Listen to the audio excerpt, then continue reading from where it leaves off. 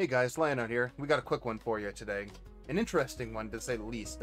We were waiting for this update ever since they announced it at their last yearly big anniversary event live stream, and that was the update on the finishing Mori, or the Mori rework as it were. We're all familiar with the perk rework, and we're all familiar with the that big update that just came by. Apparently this was supposed to be with it, but needed to be pushed back. We're just going to get right into it, reading off the first paragraph. Not the first paragraph, the second one with last standing. When all other survivors are dead, dying, hooked, or have escaped, you become the last standing. Both your and the killer senses are heightened, granting you a wider field of view. Rescuing a survivor will end the last standing phase, but being downed as the final survivor, on the other hand, will trigger the finishing Mori. So from what I understand, now, if you have, say, we're gonna list off a few situations here. There's one person on the hook, okay? They're currently hooked. You have two people slugged, okay? This will set off the last standing. This will set off that phase. You have one person hooked. You have two people in the dying stage. So 3 survivors are technically lighting up what need to be lit up to activate this phase. And the 4th survivor is given a wider field of view. And that can be ended. The last standing phase will end if either one of those survivors is picked up off the floor from the dying state, or if the person is healed off the hook or taken off the hook. And then we can also look at the situation if there's 3 people on the hook and you're the last survivor running around, or if there's 3 survivors on the ground slugged and you're the last survivor running around. The last standing phase will activate.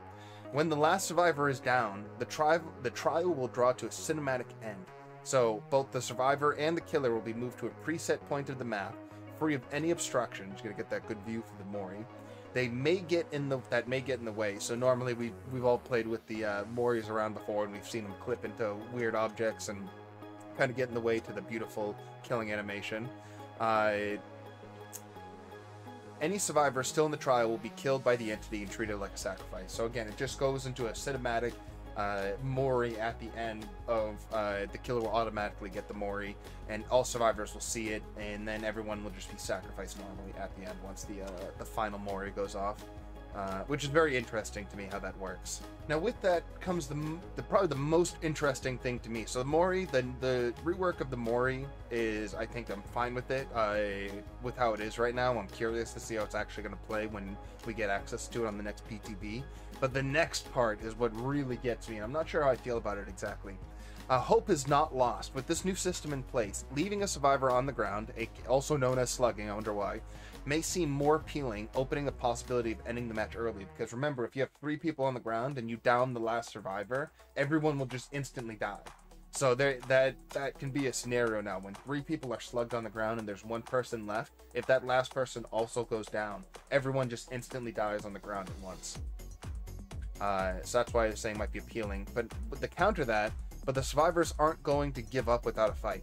After being left on the ground for 45 seconds, survivors will now gain the ability to pick themselves up without the need of any perks. The time is affected by recovery speed effects. I'm not sure exactly what this little part means right here.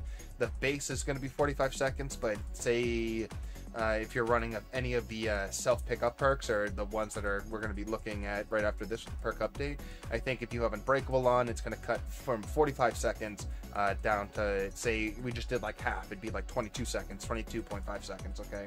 I think that's what they're trying to say. If you run things that help you heal yourself quicker off the floor, you'll get this quicker, because I think the new recovery timer is going to be 45 seconds in total, and obviously you can modify that with any healing perks.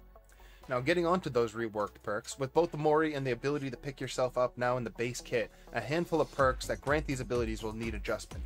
So on the survivor side, which is interesting, the ability to pick yourself up has been removed from Unbreakable, Soul Guard, No Mither, and Boon Exponential, because it's part of base kit. So I'm very curious to see how these are going to modify the base kit, self-res.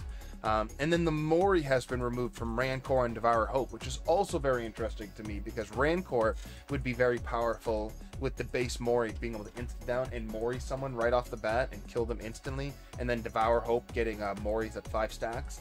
They do replace it with something I think that is like an equal to it, but Rancor gets a severe nerf. Devour Hope, I actually believe, gets a buff from this. In addition, these perks will now have changes. We'll see them on the PTB coming this Tuesday. Unbreakable now increases dying self-recovery speed. So right here, by almost 100%. It used to be a lot lower in value, but I think this is meant to now bring back your self-res to the speed it used to be before. Rancor, once all generators are powered, the Obsession ore is revealed for 5 seconds, like it was before, and they are permanently inflicted with the exposed status effect. So, again, very similar, you just lose the ability to Mori that person as well.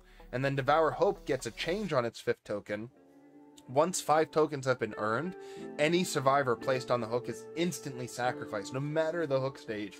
So to me, that I think is a little better, because you don't have to, you can now insta-down someone with the exposed part of Devour Hope, and then just place them on a hook and just take out just one hook of survivor instantly. I think that would be, that might actually be pretty good.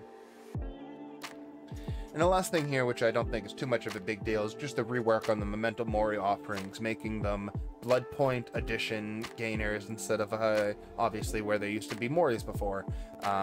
Every one of them just giving you more and more blood points if you hit the certain criteria. If you, so say like with the Ebony Memento Mori, gain 20,000 blood points if at least 4 survivors are killed in the match, and it ends in a finishing Mori. Much like the perks changed down below, please keep in mind the offering changes will not be released without the finishing Mori system. So this is all these perks, everything is being released all at once when this system is ready to be implemented. They say right here that 6.3 will not have these new features, will not be a part of 6.3. We will gain access to the PTB this coming Tuesday. Let me just check the date real quick. That's going to be the 27th. So the September 27th, we'll have access to this PTB, where we'll get a chance to play with the new Mori and the new self-res system. So I'm very curious to see how this is all going to play out. Very short update, but I think it's going to be, it could potentially meta changing and playstyle changing for a lot of killers. We'll have to talk more about this when the PTP gets there, but thank you everyone for stopping by the video. We're going to end it here. Let me know in the comments if you're excited about the Mori changes. I'm going to say preemptively I am excited, so let me know. I'll see you in the next one.